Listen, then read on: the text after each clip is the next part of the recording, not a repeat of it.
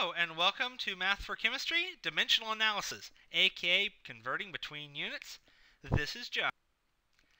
So, when we're converting between units, that usually means we have one type of unit, and we want to turn it into something else. So in this case, we've got the classic example of you have 2 feet, and you're wanting to know how many inches that is. Now, we do need a conversion factor. We need some information about how big a foot is. So in this case, we got 1 foot is 12 inches. I'll swap that out into some math, so I have 12 feet equals blank number of inches, and I know that 1 foot equals 12 inches. Now, I need a mathematical operation in order to actually do this. I need something here that'll do it, and what I use is what we refer to as a conversion factor. And I'm going to convert this guy from an equation into a mathematical operation. So what I'm going to do is I'm going to create this fraction. 1 foot divided by 12 inches, or alternatively I could do 12 inches divided by 1 foot. And I'm actually going to have to look at the question I've got on hand to figure out which one I want. So let's take my conversion factors, and remember I've got the question, 2 feet is blank number of inches. And I got 2 conversion factors. So let me start setting up my equation. I have to ask which one I need. So I've got 2 feet. I'm going to multiply it by one of my conversion factors, and it's going to give me some number of inches. But which conversion factor do I want? General rule of thumb is I take what I want divided by what I've got. So in this case, I want inches, so I need a conversion factor that has inches on top, and what I've got is feet, so I need a conversion factor with feet on the bottom. Well, that would be this one. So 12 inches divided by 1 foot. Now when I run the math, I have 2 feet divided by 1 foot. The feet are going to behave like variables. So every time you see a unit, you're going to treat it a lot like a variable. And in this case, if I take a variable and divide it by the same variable, they just go away. The feet cancel. And I'm left with inches. So now 2 times 12 is 24 inches. And I've got it. This is a fairly straightforward converting in one step. You've got 2 different units. You simply swap them in and out. What if it gets more complicated? Here's 2-step converting, and this can actually go to many, many steps. You just keep adding conversion factors as you go through. I like it into, say, a chemical crossword puzzle. So in this case, I've got 2 feet is blank number of centimeters. And I've got 2 sets of equalities over here, or conversion factors. I've got 1 foot is 12 inches. I've got 1 inch is 2.54 centimeters. Now let's get everybody into an equation to start with.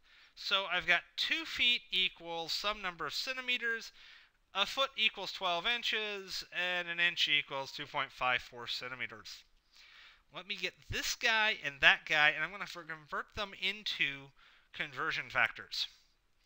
Now, each time I make this into a conversion factor, I actually get 2 of them. Remember how this was actually 2 different conversion factors to start with? I've put this one in. I could have also put 1 foot divided by 12 inches. If you're ever doing a math problem where your conversion factor happens to be upside down from what you need, you just flip it over. That's all you have to do. You can always just flip a conversion factor over. That's entirely fine. So I've got my 2 conversion factors. I've got my equation I'm looking for, so what I'm going to start out is I'm going to take my 2 feet. Now, what I want to put it is what I want divided by what I've got. The only problem is no conversion factor is actually that. So what I want to do is start working through this. And I can actually work through forwards, or I can work backwards. Basically, I work from the what I've got towards the equal sign, or I can work from the equal sign and what I want backwards. Sometimes I actually have to work in both directions to get to it if it's really complicated.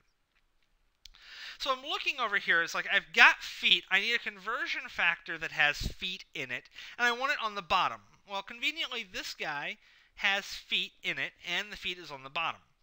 If this guy had feet in it and the feet was on the top, I would turn it upside down. So I would rewrite it the way you see it here. So I put the feet down. Okay.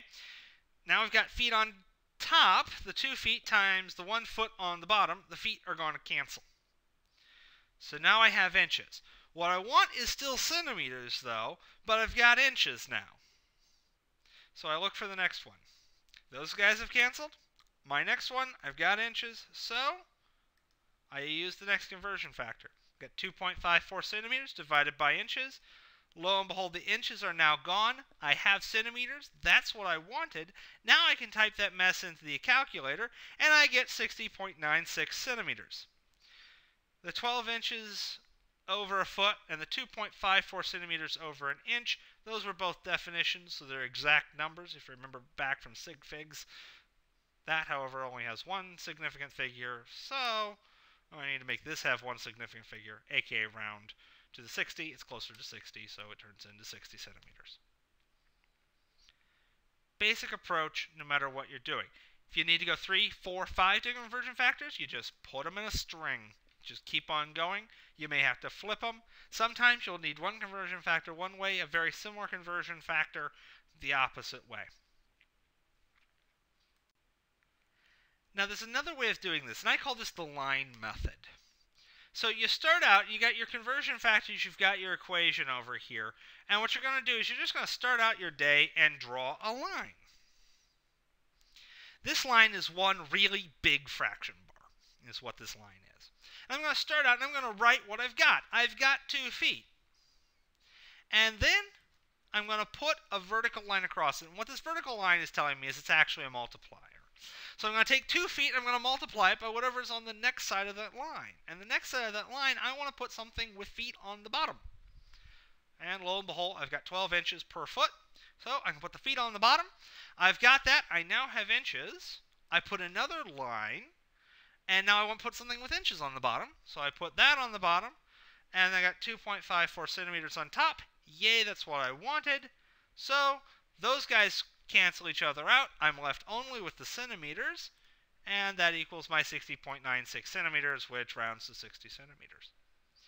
The trick with conversion factors and this whole dimensional analysis is following those units.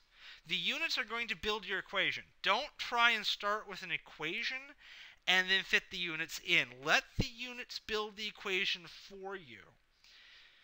And when you're all done, if the units don't make sense, if you've got something like feet squared per centimeter, then it's wrong. If the units are insane, if they're not what you want, then you've got something flipped. And usually it's you've got one of your conversion factors upside down. You just need to turn it right side up and you'll be good. So hope that helps. Have fun. This guy is a little bit of practice to start with, but not nearly so bad once you get used to it and get in the mindset. Practice makes perfect, and have a good day.